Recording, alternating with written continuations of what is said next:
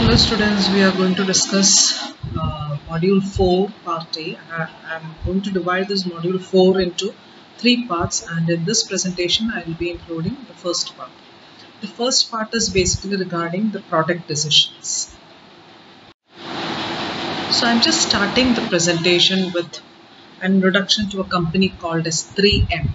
I don't know how many of you have heard about 3M, but 3M is an American multinational corporation, and its products ranges from consumer products to industrial products, adhesives, healthcare products, etc. Huge product portfolio they have.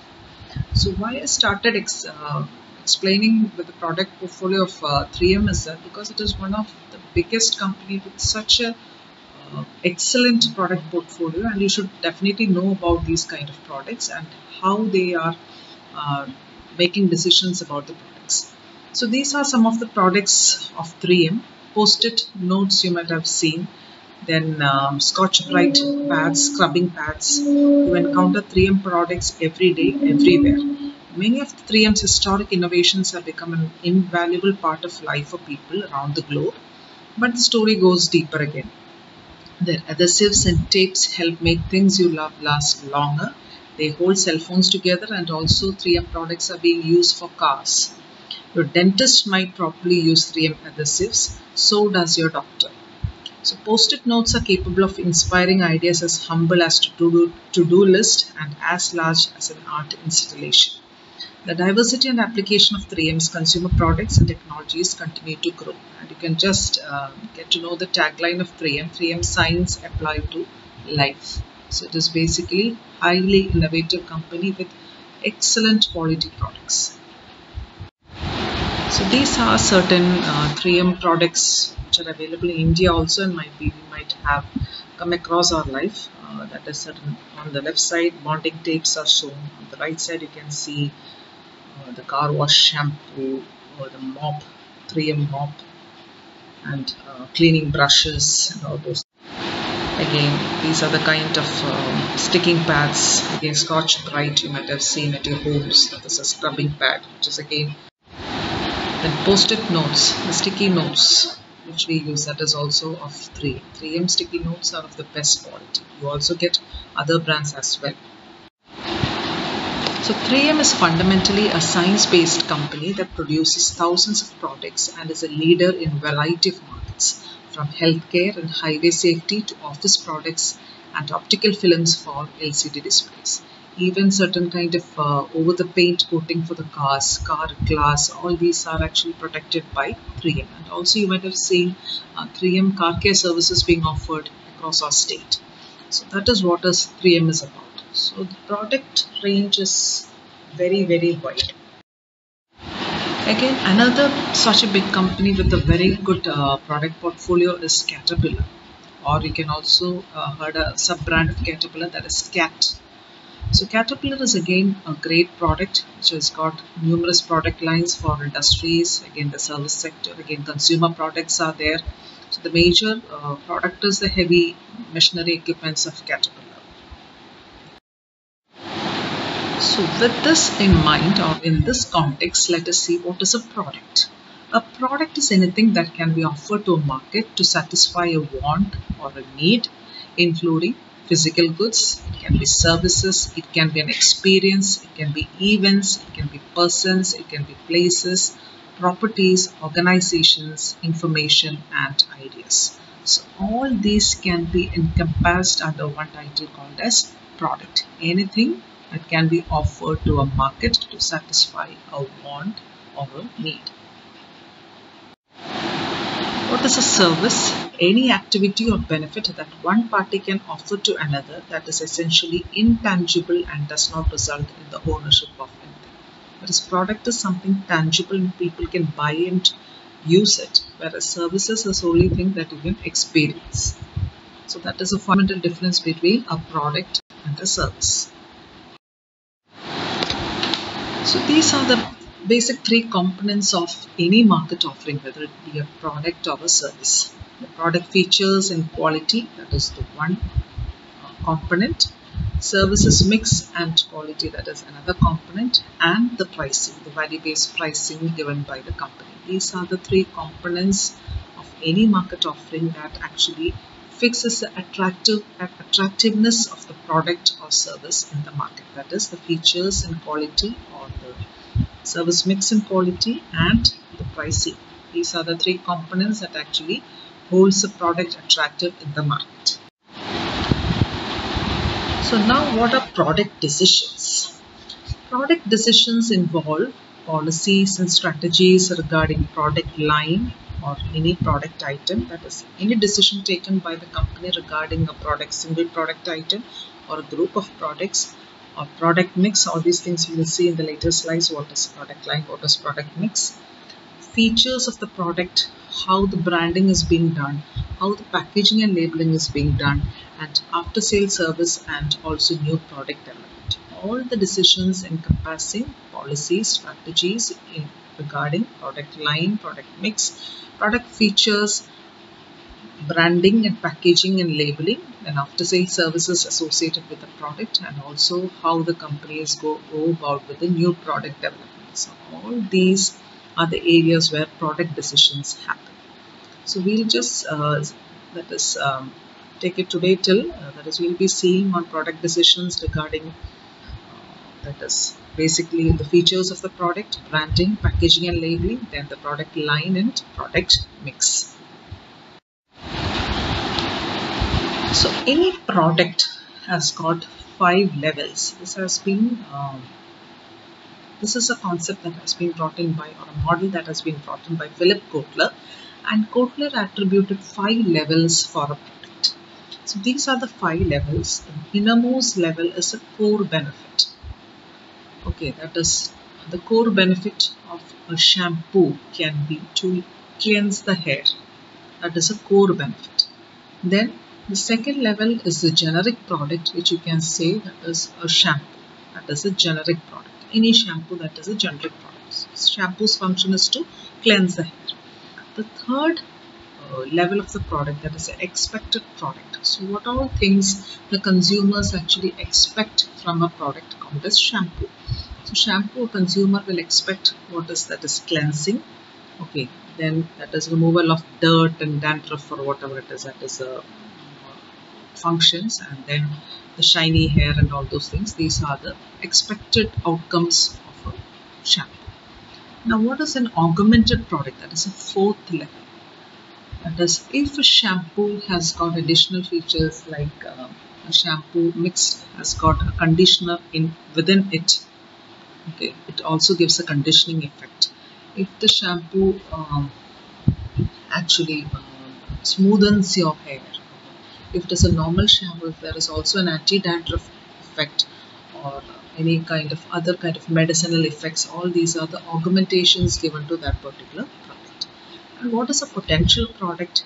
What all improvements that can be made in further years to come over this augmented product is what we call it as a potential product. Suppose now we have got a liquid kind of shampoo. In later stages might be a shampoo is developed, that is where you need not even wash your hair.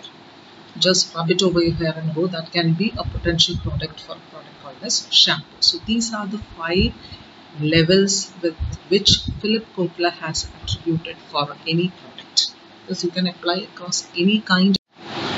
The 5 product levels are the core benefit, the fundamental need or want the consumer wants to satisfy by consuming the product or service. For example, a need to process digital images. Somehow to process digital image can be a need, so that is a core benefit.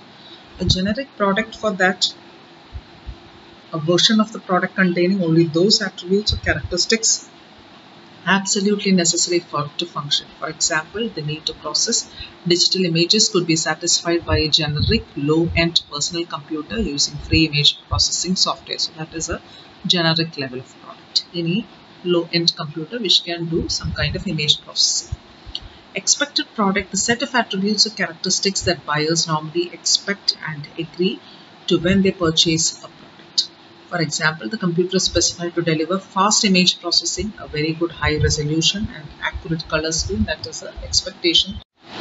Augmented product, the inclusion of additional features or benefits or attributes or related services that serve to differentiate the product from its competitors. For example, the computer comes preloaded with high-end image processing software at no extra cost. That is some kind of an augmentation over the expected price. That is some kind of additional benefit given above the expected product. So that is what we call as augmented product and potential product. This includes all the augmentations and transformation a product might undergo in future. That is what is potential product is. To ensure future customer loyalty, a business must aim to surprise and delight customers in the future by continuing to augment products. For example, the customer receives ongoing image processing software upgrades and new and useful features. That is what you can call as a potential product. So these are the 5 levels of product: core benefit, generic product, expected product, augmented product, and potential product. So what benefits this model developed by Philip Kotler offer to consumers as well as companies?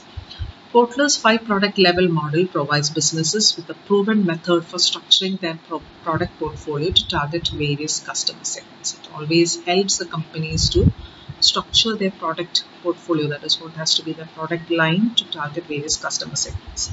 This enables them to analyze product and customer profitability, that is sales versus cost, in a structured way. By organizing products according to this model, a business sales process can be aligned to its customer needs and help focus other operational processes around its customers, such as design of the product, engineering, procurement, production planning, costing and pricing, logistics, sales, and marketing. Grouping products into product families that align with customer segments help modeling and planning sales as well as production and new product planning. So all these are the benefits this. Now, how do we classify the products?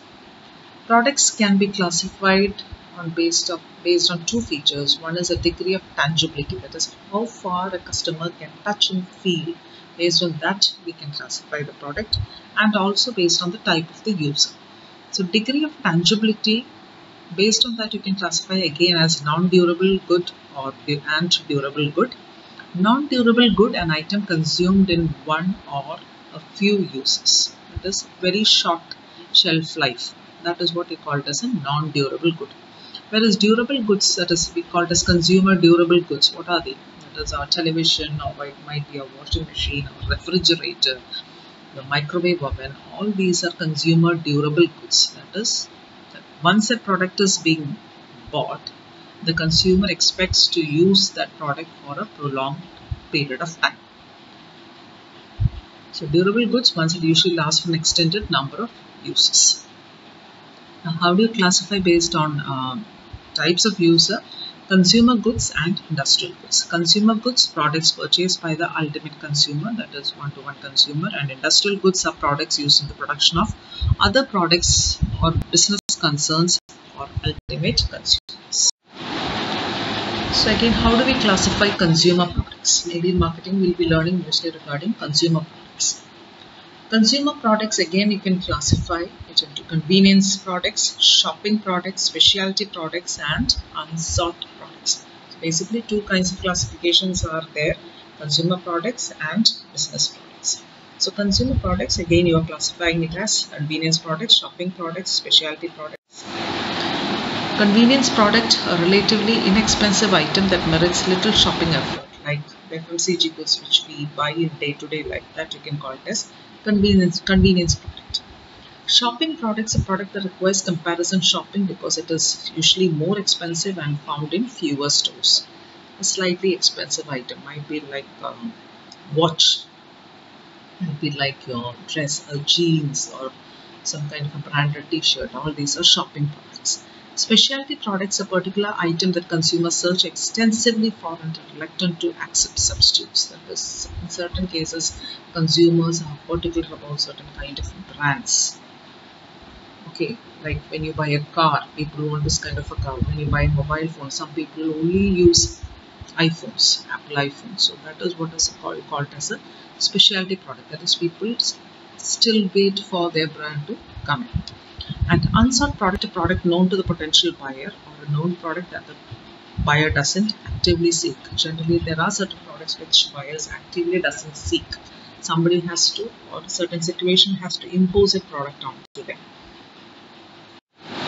So these are some kind of, I've represented types of consumer, these 4 types of consumer products and figures. Convenience product, you can say something like your soft drinks or anything. Shopping products again, which goes comparing shopping.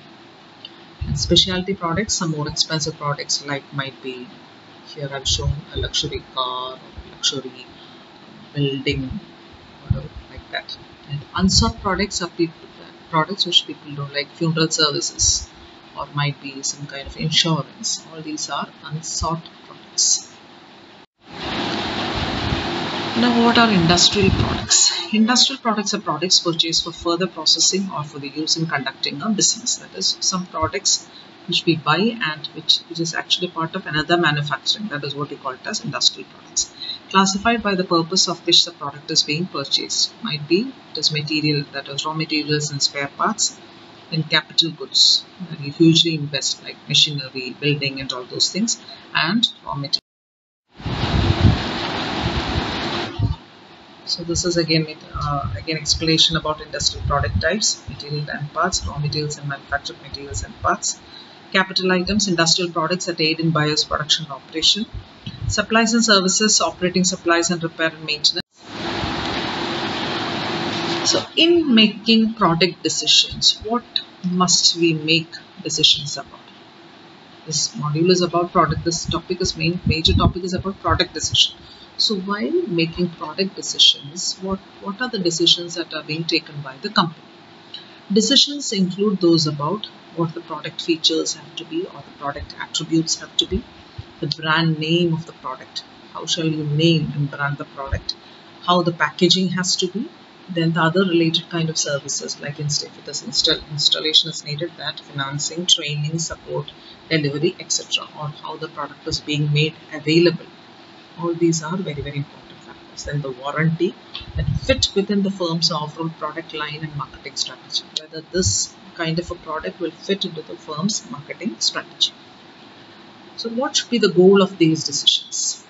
When a company takes product decision, the primary goal has to be differentiate the product from competitors and substitutes by delivering to the target market that benefit promised in the product's position. That is, every time the company has to be so much compliant to the product positioning given by the company. The close match has to be there from the actual product to the product positioning given to the consumer minds. Do any of these decisions apply to services versus goods? Yes, this can be applied to both goods as well as services. How does a marketer know what features a product, whether a good or a service, should have? What features this product should have, or what kind of attributes this product should have? By understanding the target customer's wants and needs, that is one thing by which you can get to know that what kind of features they expect. By understanding what competing products offer and do not offer, based on the desired and agreed upon positioning for the product. What the positioning has to be, that is, you have to match accordingly. How does this understanding and the resulting positioning arise? It is simply that this understanding and positioning is being done simply by as a result of the marketing research done by the company. So what are product attributes? Developing a product or a service involves defining the benefits that it will offer. What are the functionalities a product will give the customer?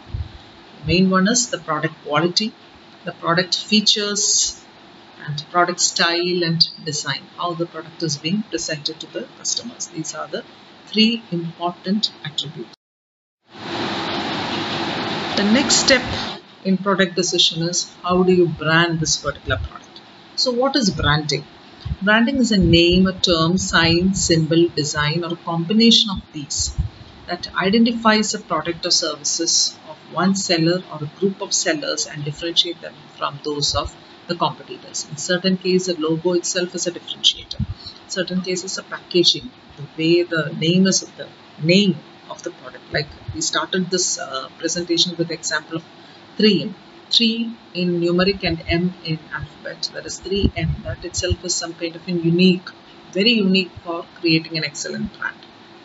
Certain kind of logos, like logo of McDonald's, the golden arches. That is again one tool for branding. What about branding decisions? What are the key decisions that is taken while a product is being branded? So first we looked upon what the product attributes have to be. Next we are seeing once attributes are fixed, now what are the steps the company takes to develop it into a brand. So two key questions to be asked while making branding decisions.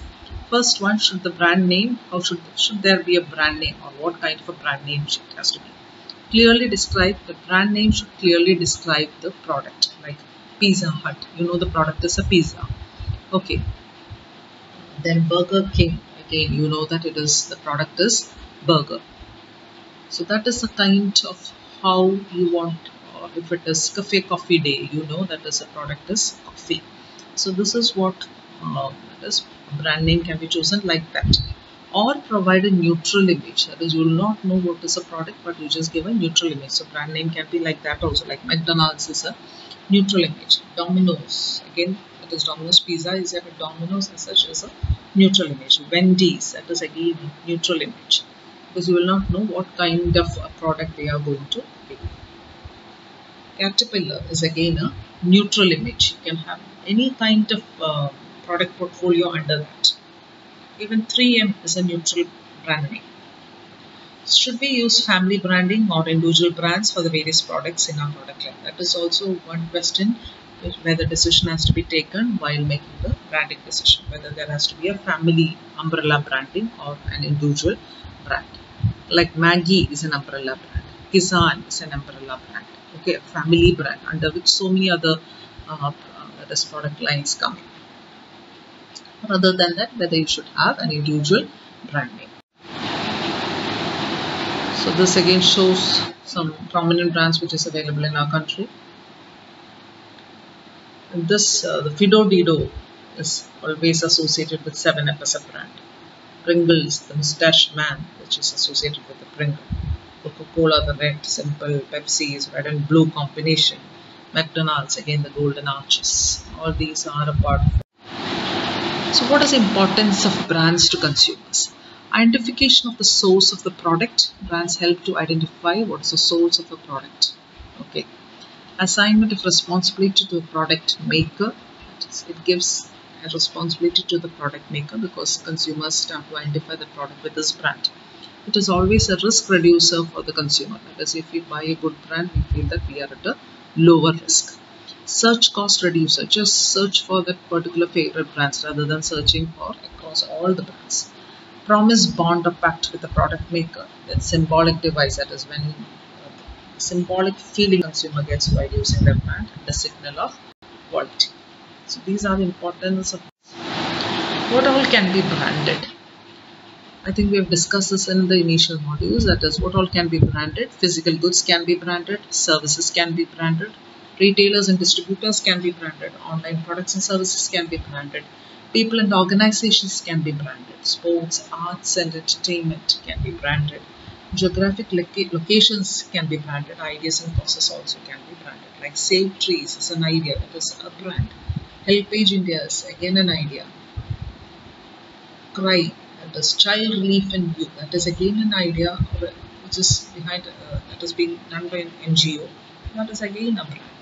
Geographic locations like Kerala, the God's own country, Incredible India, Australian tourism, all these are again branding geographic locations. Sports, Manchester United, the team, that is a sports brand. IPL, again it is a brand.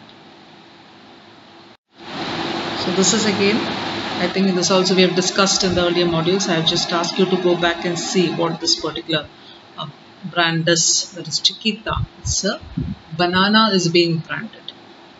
There is again another orange brand is there, which is branded as Sunkist. Perrier is again a mineral water brand. So very expensive mineral water, but natural minerals are there in this particular water. You can generally see sports persons drinking this brand of mineral water. Again, the name is Perrier. So that is the importance of branding. Now we are just going to move on to what about the packaging decisions. So product attributes, what are the decisions, how the branding decisions have to be taken.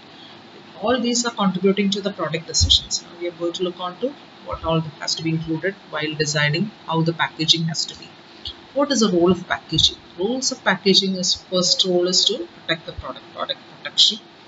facilitates its use, easiness of using that particular product. Now we can see previously we used to get ketchups in glass bottles with metal kind of caps which you have to open with a bottle opener, and then you have to, it's very difficult for the ketchup or the sauce to come out of that bottle. But now we can see a lot of improvements have been brought into the ketchup bottle packaging.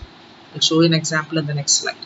Then packaging also facilitates as an advertisement or promoting the product, and also provides information about the products and its use. Like label gives the information, these are the ingredients and till which date this product can be used. All those kind of information is also being given through packaging. All these roles can be sources of differentiation. Packaging involves designing and producing the container or wrapper for a product. Okay, how the shape of the Coca-Cola bottle, that is again the role of packaging. And also they have got intellectual property right for that particular packaging. Certain color combinations, a logo on the packet, all these are important. Labels identify the product or a brand, describe attributes and provide promotion. So say the excellent packaging of Heinz tomato ketchup. This is American brand, again now available in India. So you can see how well the packaging is. It's put in plastic bottles with just open up caps where you can just squeeze the ketchup into your plate and then you can close it. So it's very easy to operate, easiness to operate. This is again giving the information regarding see what are the ingredients within a product, or whether it is organic and all those things. This product contains 500 fruits of wild blueberry. That is, product information is being given in packaging. Packaging again used for protecting the product, safeguarding the product. This is how very innovative packaging for eggs, micro corrugated cardboard package for 6 normal eggs. These packages from 2 pieces, space saving without glue, one part from cells and the other one for closing. Cells are used to hold the eggs and the closing part stabilizes them. You can take out the eggs by pressing the snapping edge on the bottom and the eggs will emerge from the package. So this is again a very innovative package. Here again, in certain cases, packages access advertisements.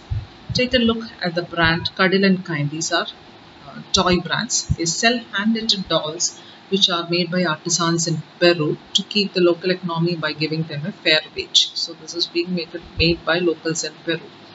Cuddle & Kind also promote that for every doll they sell, they provide 10 meals to a child in need. So that is what is being written on that packaging. In that blue and white you can see in the back of the dolls. Cuddle plus Kind, handcrafted with love, 1 doll is equal to 10 meals. So that is again a promotion for that particular product. So people tend to buy more. Now what about the additional services and warranties? What roles do they play? Examples of roles of additional services: installation, delivery, the ease of purchase. Because these are the additional decisions, product related decisions company has to take.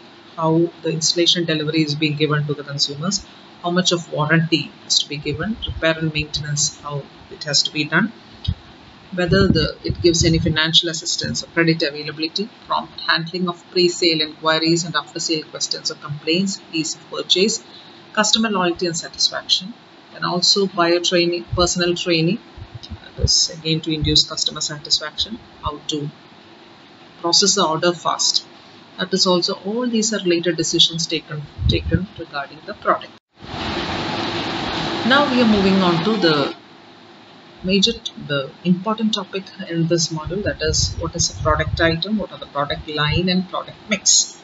Product item is a specific version of a product that can be designated as distinct offering among an organization's product. That is one single item. That is what you call it as a product item. Might be a shampoo or a personal care product. That is an item. Product line, a group of closely related product items. That is, might be under personal care products you will have number of related products like shampoo, moisturizing cream, liquid soap, conditioners. All these comes under one particular product line. And product mix, all products that an organization sell. Sometimes Procter & Gamble might be having shampoos, it might be having soaps, it might be having cleaning liquids, it might be having healthcare products. So the complete set of products, that is what we call it as a product mix. The product portfolio consists of product lines and mixes. Product line flows in related product offerings. Product mix, total group of products offered by the firm. And also the product portfolio should have strategic decisions, that is variety, the number of product lines the company has to offer. Whether the company should have only a single product line or multiple product lines, that is a strategic decision that has to be taken. And assortment, the depth of each product line, that is how many variants are there under each product line. These examples. You can see Procter & Gamble's portfolio of house and home products in American market. So the product mix, you can say that is the width of the product, that is towards the right, from left to right, if you see, that is a product mix. P&G has got dish care liquids, household cleaners, batteries, laundry products, paper products, snacks and beverages. So all these constitutes a product mix. And under each of these product category, you can see number of other brands are there. That is what we call it as a product line.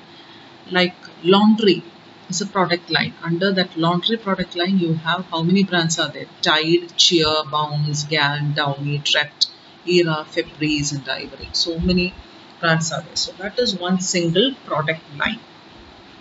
Snacks and beverages is again another product line. It is shorter in length than the laundry product line, where you have got brands like Pringles, Milestone, Foggers and Home Cafe. So all these are the product line.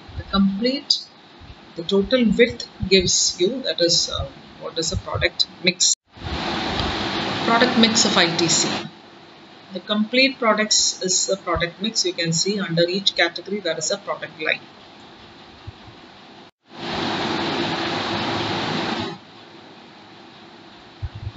So this is what you call it as a product mix of Dabur. Again, this is taken from their website. You can see the product mixes: healthcare products, personal care product, food, home care, consumer health, ethical and professional range. Under each of these product categories, you can see again longer product lines are there. Like healthcare, you have got Dabur Chyawanprash, Dabur Honey, Glucose D, then again some other kind of syrups, tablets, healthcare tablets. All these comes under the healthcare category. So what are the decisions taken under product line? That is how to maintain the product line. So product line length constitutes of number of items in that particular product line. So decisions taken regarding product line length is whether the product line has to be stretched again, that is whether upward stretching has to be there or downward stretching has to be there. That is length beyond the current range.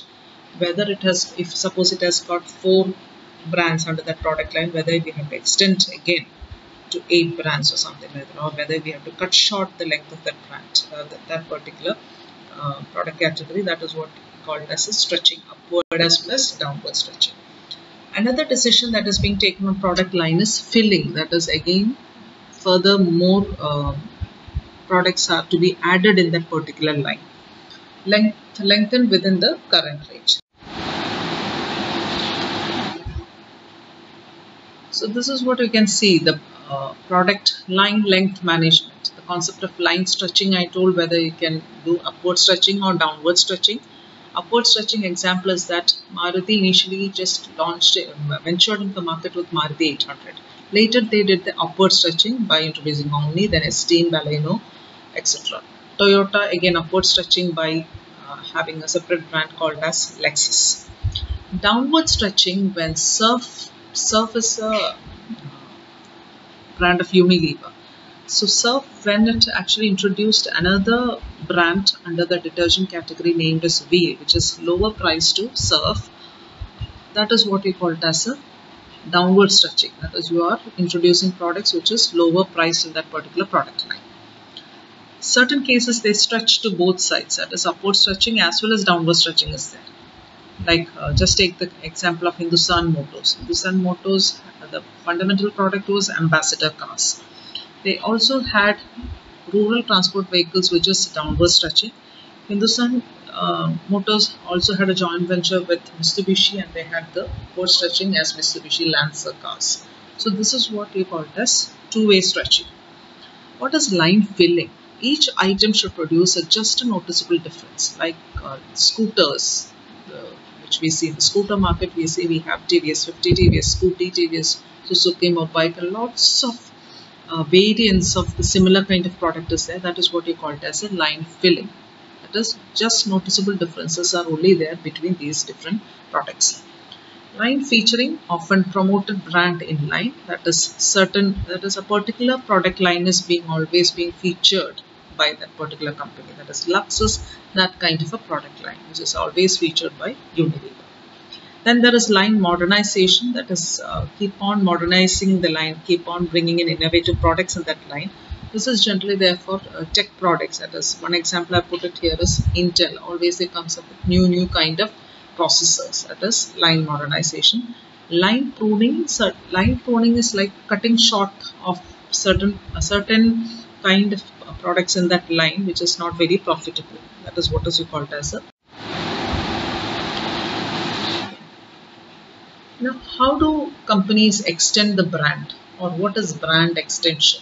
We know lots of famous brands like Coca-Cola, Maggi, Cadbury's, and Sunfeast. All these are brand names. So, how do companies use this particular brand name and then do extensions? That is what we are going to see. Take the brand into products which have a brighter future. That is, using the same brand name, they are actually adding on more products under that particular brand name. Take the example of Ashirwad. Ashirwad is a brand of ITC. Ashirwad actually introduced into the market with Ashirwad Atta. But now they have got various other products also under that same brand name, like Ashirwad spices are there, Ashirwad ghee is there. So this is how they have extended that particular brand name to different other product categories also. Again, you can take the example of Dettol soap. Dettol is actually antiseptic liquid. Now they have got soap, liquid soaps, hand wash. All these are again extending that particular same brand name. Same thing you can take for Lifebuoy. Lifebuoy is again, the first product was actually soap, but now they have got hand wash liquids are there. Lifebuoy hand sanitizers are there. So all these are kind of brand extensions. McDonald's. Again, McDonald's, the major product is burger, but now lots of product variants are being added under that particular brand name. So that is again extending the particular brand name. Crest is a toothpaste. Again, beyond that, like any toothpaste here in India, there's an American brand. Even Colgate, if you take, they have brand extension. You have got Colgate toothbrushes there. Then you've got Colgate mouthwash might be there. So all the plaque remover might be there. So all these are extending the brand name. But extension, whenever a company goes in for brand extensions, extension must be relevant. Extension must be sustainable. That is, company must be able to take forward that particular brand extension. Brand extensions. A brand extension occurs when a firm uses an established brand name to introduce a new product. Like Maggi introduced with noodles, but now we have got Maggi ketchups is there, Maggi coconut milk powder is there, then we've got Maggi certain kind of masalas are there, Maggi soups are there. So this is how that particular brand name has been extended. When a new brand is combined with an existing brand, the brand extension can also be called as a sub-brand. When some brand takes over another brand, then it is called as a sub. Extensions can be again of two types. One is extending the product line extension. Here the parent brand is used to brand a new product that targets a new market segment within the product category. A very good example is Coca-Cola. Coca-Cola is a basic brand. So Coke's line extension is like using the same name Coca-Cola. They are actually targeting another consumer segment who are diet conscious by introducing a product called as Diet Coke. So using the name of Coke, they have introduced, that is, brand extension is there, but they are actually extending the brand line. The line extension often adds a different flavor or ingredient variety, a different form or size, or a different application for the brand. Another kind of brand extension is category extension. The parent brand is used to enter a different product category from the currently served by the parent brand. An excellent example is that for Wills. Wills is a pioneer in cigarettes in India. Wills is a product of ITC, the Indian Tobacco Company. Wills actually use its same brand name and they have extended to totally a different category of clothings, that is clothings and luxury personal care products. That is what we call it as a Wills lifestyle. So this is what we call it as a category extension. Using the parent brand name, the brand name is being used to extend to another different product category of clothes. From cigarettes to clothes, but the same brand name is being used. So this is what regarding that is today's session. Today we have actually discussed what is the importance of products. Then we have seen what are the decisions taken regarding products, that is what all kinds of decisions, basically product attributes, branding decisions, packaging and labeling decisions, other supporting service decisions. All these we have seen. Then we have seen what is a product portfolio, what is a product line, what is a product width, what is a product mix, and how do means what are the decisions taken under these kind of topics. And then we have seen what is brand extension, two kinds of brand extension. In the part B, we'll see what is new product development and what is product life cycle and consumer adoption. So this we'll see in part B, and later in part C, we'll see that is what is pricing and promotion. So thank you.